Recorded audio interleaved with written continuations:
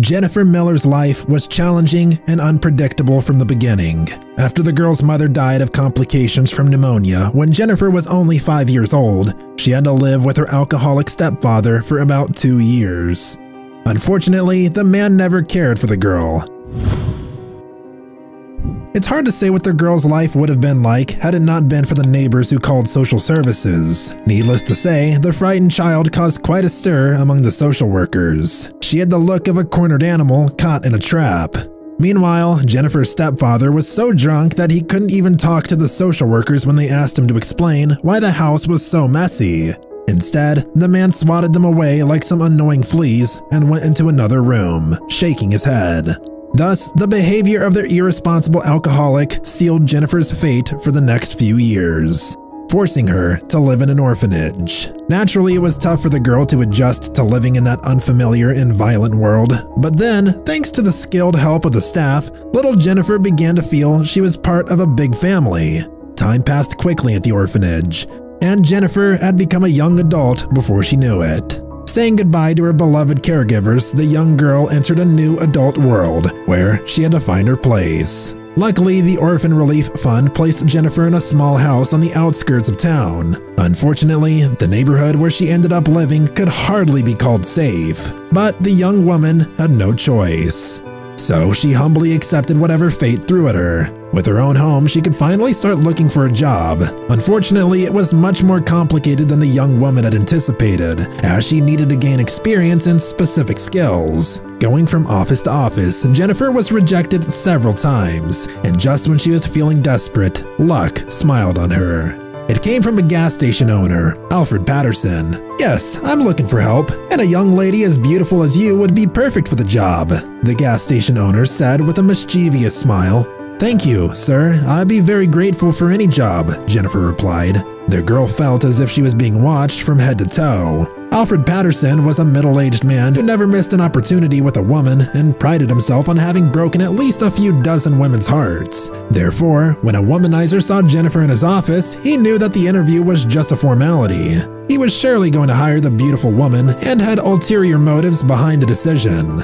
But the unsuspecting Jennifer was thrilled to get the job at the gas station, which seemed like the best place in the world to her and the other young women working there. Beth, Sally, and Rose, cashiers who worked at the gas station, had been friends since school. The friends liked Jennifer and were happy to accept a new employee into their friendship circle, a very united group. Occasionally, they would scam their customers when they filled up their cars, and because of this, they always had some extra money in their pockets. One day, Sally even asked Jennifer to join the scam, but the orphan rejected the offer. "Well, that's too bad. After all, the customers don't even notice, and you would make a few extra dollars. I'm sure you could put the money to good use," said a disappointed Sally.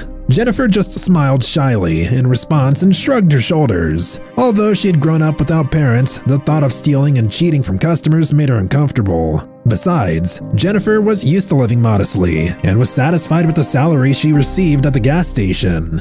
Unfortunately, the young woman didn't know it yet, but Alfred Patterson had his eye on her for a long time and was just waiting for the opportune moment to get what he wanted. To achieve his goal, the unpleasant gas station owner used every excuse to get close to Jennifer, touching her hand, hugging her around the waist, and even making dirty jokes. "Mr. Patterson, I'm sorry, but your jokes are making me uncomfortable," the young woman said, once again escaping the groping hands of the creepy man.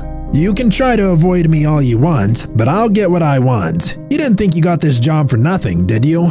Alfred said as he smoothed his hair. Sally and Rose overheard the conversation and laughed approvingly in response to the despicable man's comment. The two, who knew their boss's preference well and never resisted him, allowed themselves to be mistreated by their boss. Jennifer could barely hold back her tears, and it took considerable effort to pull herself together, unable to control her tears by the end of the workday. Finally, after closing, the girl took off her hated overalls and ran home. Passing some garbage cans, Jennifer heard a strange sound, so she stopped to look around. It seemed to come from a cardboard box in the alley. As she lifted the cover, she saw a tiny kitten underneath. "How did you get there?" she exclaimed and took the kitten into her arms.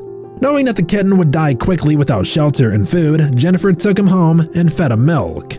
Then, admiring her new friend, she decided to name him Tom in homage to her favorite cartoon character. When Jennifer returned home from work, she was always greeted by a cuddly boy who loved his owner more than anything else. These moments made the girl's heart so light and happy that even Alfred's innocent harassments no longer seemed so bad. He didn't give Jennifer a minute's peace for about a month.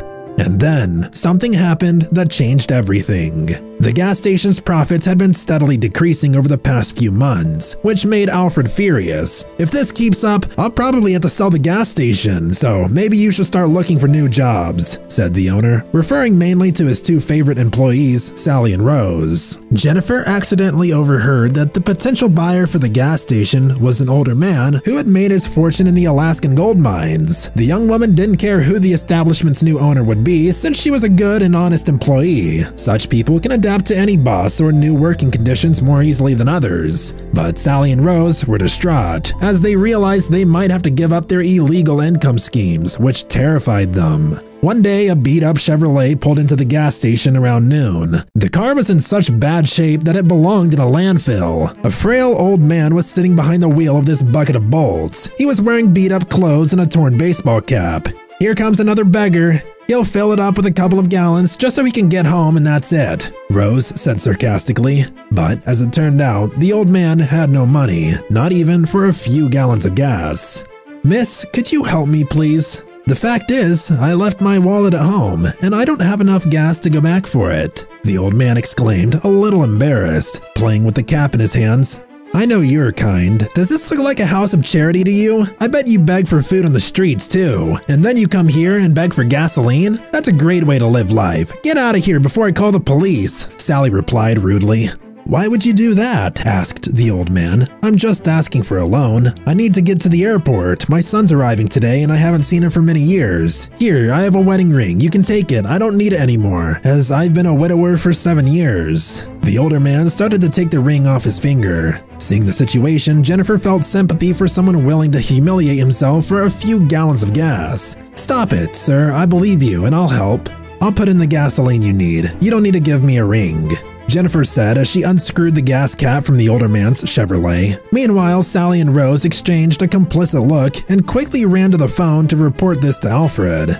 Jennifer didn't even mind that she was reported to her boss by her coworkers. Instead, she filled the man's tank and wrote down the total amount to be taken out of her paycheck. But as soon as the old man left the gas station, the owner came running out, and his face was distorted with anger. "Who do you think you are, Jennifer? You may have forgotten, but I still own this gas station. I still make the decisions here, and I won't allow anyone to give away free gas," Alfred began to shout. "I understand, sir, but I made a note for that amount to come out of my paycheck," Jennifer replied softly. In response, the station owner simply pointed to the door. "You are fired," he shouted. Jennifer wiped away a tear and gathered her things. The unfortunate orphan had not foreseen such a turn of events, and now she was unemployed, punished for her kindness. Can you imagine the surprise of the gas station employees when the Chevrolet returned about an hour later? Only now, a young man in a suit and sunglasses was driving, and the poor old man was sitting in the passenger seat. Jennifer was holding a few personal belongings and was about to leave when the old man came running towards her. "Here's the money. My name's Henry Matthews, and that handsome man with the glasses is my son George," said the winded man. "Thank you so much for your help. I would have been late picking up my son if it weren't for you. But thanks to you, I arrived on time. He has spent many years in Alaska and decided to come home," the old man exclaimed, holding out the money. "Thank you very much," Jennifer replied with an embarrassed smile. "But if you don't mind, give this money to the cashier because I no longer work in this establishment. I've just been fired." "What do you mean fired? Who did that? They had no right. I already made the first payment for the purchase of the gas station, and according to the agreement, after paying the total amount, I'll become the rightful owner." "Mr. Matthews, is that you? How are you?" Alfred said timidly and began trying to justify himself. But George was angry and didn't want to hear it, so the businessman immediately called his accountant and instructed him to make the final transfer, thus paying the total value of the gas station and becoming the rightful owner of the spot. Then, George announced that he was now the owner of this gas station. Upon hearing his words, Jennifer's face lit up with a sweet smile, which made the orphan even more beautiful. Dejected, Alfred Patterson lowered his head and slowly walked back to his office for the last time. He understood perfectly well that from now on, he would not be welcome at this gas station. A month flew by. Sally and Rose quickly learned the new rules and abandoned their illegal schemes, understanding that theft would no longer be tolerated. But Jennifer was the most surprised by the changes implemented by the new owner, as he put her in charge of his entire network of gas stations spread throughout the city. Touchingly, George's father often visits the young woman and won't let anyone but her fill up his old Chevrolet. The older gentleman treats Jennifer like a daughter and dreams that she'll start dating his son, George. She always turns bright red and smiles